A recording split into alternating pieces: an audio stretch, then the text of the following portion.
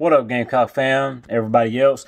This is J-Rock back with you again, and in today's video, I'm going to talk a little bit more about the coaching search, and really just the three candidates that I can pretty much say with a lot of confidence is going to be the short list, the final three guys that are going to be looked at and considered for this position, and kind of give my thoughts and sort of my concerns on that with one in particular. And then on the back half of this video after that, I am going to get into Georgia a little bit, talk a little bit about that game for this week. But it's not going to be the full, breakdown and like stats and, final prediction and stuff. That will come Friday. I'm not doing anything tomorrow, given the fact that it's Thanksgiving. So I'll be, enjoying time with the family and a good meal, as we all will. So, just be looking for that when it comes. But, yeah, so we're going to talk coaching search and then a little bit of Georgia in this video. And before we dive into it, if you guys would, please like, comment, share, and subscribe. It would be greatly appreciated. It only takes a second. And like I said, as always, comment down below. Let me know what I can do to be better in these videos. All criticism is welcome. So, enough talking about that. Now, let's go ahead and get into this. So, the three guys that this is pretty much going to come down to is going to be Shane Beamer, Billy Napier, and Jamie Chadwell. Now, if y'all are paying attention, right now, there is a divide in the fan base right now. You got this half over here. It seems to probably maybe be the majority, but you have a part of the fan base that they're all in on Shane Beamer. They are aboard the Beamer train. Okay. Then the other part, they're not impressed with the possibility, and they don't have the same confidence, and they are not on the Beamer train. I myself, I don't know, I believe I might have said this in my last video, but if I didn't, I'm one of those who, I am not on the Beamer train, okay? To me, I just don't have the best feeling about him as the next coach. So, let's talk a little bit about why that is. And it's kind of sort of a message I want to put out there to the fan base. So, as we all know, there's been a lot of former players, Marcus Lattimore, Devontae Holloman, even who is probably my favorite, my favorite Gamecock, DJ Swearinger, even the HBC Spurrier himself has given Beamer the vote of confidence. Because, of course, now, back in Spurrier's time, Beamer was on the staff. And look, I think it's cool that, all these people are giving Beamer that vote of confidence. Okay. But look, I think we need to kind of slow down and pump the brakes a little bit. Now, don't get me wrong. I know that we're not the one ultimately making the decision and making the hire, but as Ray Tanner has said before, it matters what the fans think. So I'm pretty sure they're going to be looking at this, and it might kind of be taken into consideration a little bit on what the fans think. So, and what I want to encourage Gamecock fans to do is, like I said, just slow it down a little bit. Let's not rush to jump on this Beamer train. And here's the reason why, especially when you compare these final three candidates. Beamer has not been a head coach. Now, he's been an assistant. He's been, a positions coach and a recruiting coordinator. But he has not been a head coach. Now, granted, being a head coach isn't, being an existing or former head coach ain't the end-all, be-all. But when you think about it, I mean, this guy's been at it for 20 years. My biggest thing is he capable of being a head coach? Does he have what it takes to fulfill that role? Because if you look at it, I mean, that was one of the biggest problems with Muschamp. Muschamp was just not able to fulfill that role of being a head coach. He didn't have what, he didn't have what it takes to be able to, handle that responsibility and to fulfill that role. And like I said, I understand that's great that all these former players and everything, they are speaking on the behalf of Beamer. But something that I have seen recently within the past day or two that I think, some Gamecock fans that fall in, the same camp as me have pointed out is, well, if you look at all the current players and, just like the recent Muschamp players and stuff, and if you were to go up and ask anybody on the team now or any of the staff members and stuff, I mean, if you were to ask them, they're going to tell you that Muschamp was the right guy. They believe he should still be there, that he shouldn't have been fired. Now, if you go out to the Gamecock fan base, probably about 99%, if not more, of them are going to disagree with that statement. But, I mean, it's kind of the same principle, though, right? I mean, you got all these people that were in favor of Muschamp, even though clearly he wasn't working out. So that's the kind of thing I want Gamecock fans to understand and realize is that even though there is all these former players and, like I said, Spurrier and all that, even though they are putting in the vote of confidence for Beamer, I don't know if I would let that, play too big of a factor. I think by rushing aboard, this campaign for endorsing the hiring of Beamer, I think a lot of it's coming out of emotion and just ties to those, those Spurrier times. And look, that's not going to be, that shouldn't be what we're really deciding things on when it comes to who we want, or who we hope the next head coach is. Like I said, ultimately it's not our decision, but our opinions are looked at. So, and look, like I said, I know it's not the end all be all for him to have been a head coach. But look, if it comes down, if you got these three guys in the end, and you got Beamer who hasn't been a head coach, but then you've got the other two guys that have. I mean, because they have experience. We know that they can fulfill that role. Now, I'm not also, at the same time, I'm not saying that those guys are perfect candidates and that they don't have any risk, within themselves. I mean, because the big question with Napier and Chadwell would be, well, can they, come over to the SEC and have the same amount of success and everything as where they currently are now, being group of 5 teams. I mean, no way to be entirely sure. I would probably lean towards yes. I believe they're good enough coaches that, even that change, I mean, it might take a little bit more time, might take them a certain amount of time there to adjust, but I think that they're capable. And it's not that I'm saying that I'm not capable. It's not that I'm saying that I don't believe Beamer's capable of being a good head coach and being successful in SC. It's just we don't have anything to go off of. And see, the thing is, that's what I'm saying, though, but when you look at these three guys, even though all of them are risk and are kind of a little bit of a roll of the dice, when you look at it, Beamer is unnecessarily a bigger risk that you don't have to take. Napier and Chadwell are the safer, choices. And I mean that in a positive sense, not a negative one. I mean it's safe, they're safer in the good way because they have, they have proven themselves and, and there's a little bit less risk to them.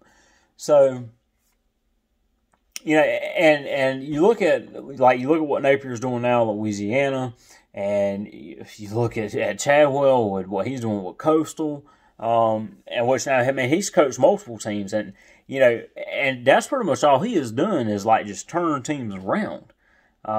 Which is why personally I believe out of the three he would probably give us the quickest turnaround. As far as competing for the East and goals beyond that. So, and I know before Napier was my favorite, but I gotta say and I don't know if you guys do this, but I really want to know as much as I can about, you know, the potential, the next head coach of this football team, of my team. So I go through, I look at, you know, these introductory press conferences that they've done before in the past, you know, all these interviews. I mean, you'd be surprised. There's a lot of stuff you can go in and watch from these guys. You can really learn about them, you know, their personalities, their mindset towards things, how they are with their teams, you know, what their outlook on things are, how they get their teams prepared, how they approach things. I mean, you can really kind of get the sense for all of that and see that and hear them talk about that.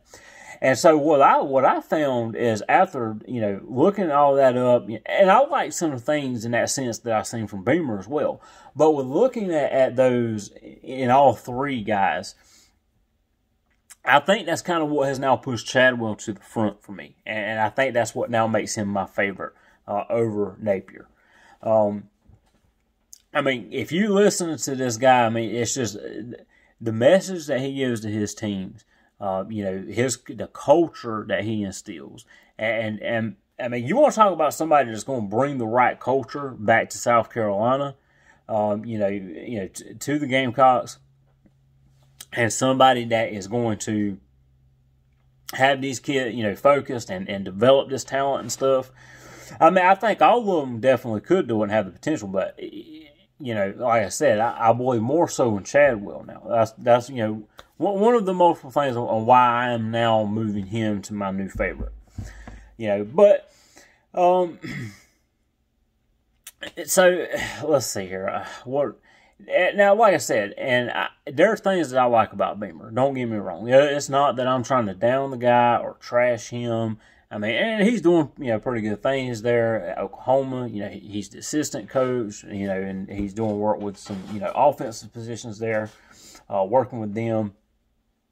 But I think at the end of it all, you know, at the end of the day, when you look at it, yeah, I just say Napier or Chadwell just has to be the less risky, you know, just the sort of the better option. Yeah, not everybody and not all of you are probably agreeing with me on this, and I mean, that's fine. I'm just trying to point something out here. Like I said, I just want us to kind of think about this. But, you know, I mean, regardless of who is hired, you know, I mean, and if it is Beamer, if Beamer's the one to end up hiring, I'm going to get behind him. I'm going to support him.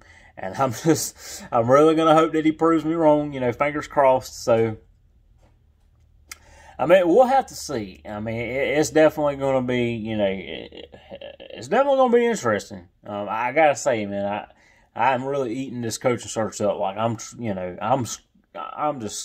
scouring the internet everywhere. I'm trying to find every update and every interview, every detail, every analysis, everything that I can find on this thing out, you know, I'm really keeping up with it. So, and one more thing real quick, too, before I get off of this. And another thing that seems to be encouraging a big push for Beamer as opposed to Napier or Chadwell is because of the fact that he was at South, you know, he's been at South Carolina before. He knows what it means to be a Gamecock and stuff. Now, that's true. I definitely agree with that. And it's the fact that a lot of people, you know, say, well, this would be his dream job. And that's true. And maybe, like I said, and because he has actually been at South Carolina before, he probably has, you know, the most unique and maybe, you know, genuine perspective. But you got to be honest. Napier, a guy who, like I said, used to work with Dabo at Clemson. He played quarterback at Furman. You know, he has strong ties to the state. You know, Chadwell, I mean, this is where South Carolina is where he has spent his whole entire coaching career. I mean, these guys, and look, they still understand this. They know South Carolina is a program, I'm pretty sure. It's not like they're like, you know, like who, you know, the Gamecocks, who? So, I mean, you know, it's nothing like that. And you got to think. I mean, to be in the SEC, to coach there, to be at a school like South Carolina, you couldn't honestly sit there and tell me that, you know, Napier and Chadwell like, this would not be, like, a desirable job for them. Almost sort of like a dream type job. Because I think it would be. I mean, I think this would be a job that that both of them would be very happy with as well, and they would probably stay here long term. I honestly believe that. But, like I said, we'll see how it shakes out. And like I said, no matter who they hire, like I do believe it's going to be out of those three. But out of those three, whoever they hire, I'm going to stand behind them. I'm going to support them 100%. And we just got to hope for the best. So, but that's it on that. So now let's go ahead and move into a little bit of Georgia. Now, you guys probably seen my last video, in which I meant some of the stuff that I said there. Especially with the fact that you suck, Georgia. I don't like you. Oh my gosh, I really don't. But yeah, I mean, these teams are kind of opposites this year. Of course, Georgia's doing still fairly well. South Carolina, like I said, is struggling. They're beat up. I mean, we've got so many players down now. They're questionable, doubtful. I'm saying at this point, how many wheels do we have left on this wagon? Because they've been falling off left and right. But I think the defense is starting to step up. Like I said, with last week, what we've seen. And what's going to really, suck about this game is, like I said, we've done so well with injuries, throughout this year. But then when it comes to this game like this, then all of a sudden we've got guys that are hurt, that are banged up. Because like I said, a lot of guys are questionable. There's some guys that are doubtful. Or most likely going to be without, Shi Smith. Which is really going to be a bummer. And look, in this game, you got to start Luke Doty. There's no way that you trot Colin Hill out there. Especially being that we are down, our biggest receiver. I mean, really our only true playmaker there at that position. If you send Hill out there, he's not going to be able to get the ball out to anybody, and he's just going to get eaten alive by that Georgia defense, and he's just going to get sacked, and sacked again. Like we'll be down and out of this game before you can blink an eye. And so Doty offers you that ability to be a dual threat, to use his legs, to extend plays, to complement the run game. I mean, and the guy don't look too bad passing either. Like, I think he's doing an admirable job for being a true freshman. And look, a lot of people are saying, well, do you really want to start him against Georgia, throw him to the wolves? And look, it's like I've said before. You've heard me say this before in one of my previous videos. Look, you signed up to come play SEC ball. And guess what that entails? Starting against Georgia. And it's best to go ahead and get him out there this year, let him make his mistakes, get him this experience, get him used to this stage. That way we don't have to worry about doing it next year. Keep him ahead of the curve. That if you do that, in the end, you're going to benefit him more than you would possibly hurt him, by putting him out there. And I feel like he's a guy, if he goes out there and makes a mistake, he ain't going to get too down about it. This guy just enjoys playing football. He'll learn from it, he'll shake it off, he'll move on, I'm pretty sure.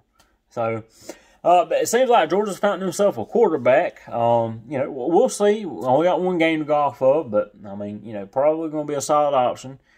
Smart, finally, finally smartened up. And decided to get field a solid QB out there. So, but yeah, this is going to be a real tough game for South Carolina. Like I said, we are struggling with injuries and everything. I wish they've got some injuries too. I believe they're going to have some guys out, but I don't think they're in nowhere near as bad a shape as we are. But, and then especially with the opt-outs on top of that. So, but, it's going to be interesting to see, like, how hard are these guys going to be willing to fight? Can they scrounge up, muster up enough effort and make enough plays to go out there and try and win this game? And look, I'm just saying, I'm not saying it's likely, of course, but I'm just going to say, this is, especially with this being the rivalry game that it is, don't count anything out. I'm telling you, don't count anything out. So, Georgia, just know it is possible, you know, there could be a chance that you get shocked again this year. That South Carolina beats you again. And man, I hope they do. Oh my goodness. That is going to just put the icing on the cake. That will be this Thanksgiving weekend. I'd love nothing more. Because like I said, behind Clemson, Georgia's my most hated team. I can't stand Georgia. So, but, you know, we'll see. But like I said, I'll have more on the game, you know, go into it a lot more Friday. So, you know, stay tuned for that, guys. And, you know, this is going to be the motto all week. You know, South Carolina, you know, we rule. Georgia sucks. And you know what? Forget Georgia. You know, this is a no-dog zone. So, come on down to Columbia, and we'll show you how to get back to Athens real quick. So, yeah, but that's all I got. But until next time, this is J-Rock saying peace, Spurs up, God bless, go Gamecocks. Georgia sucks.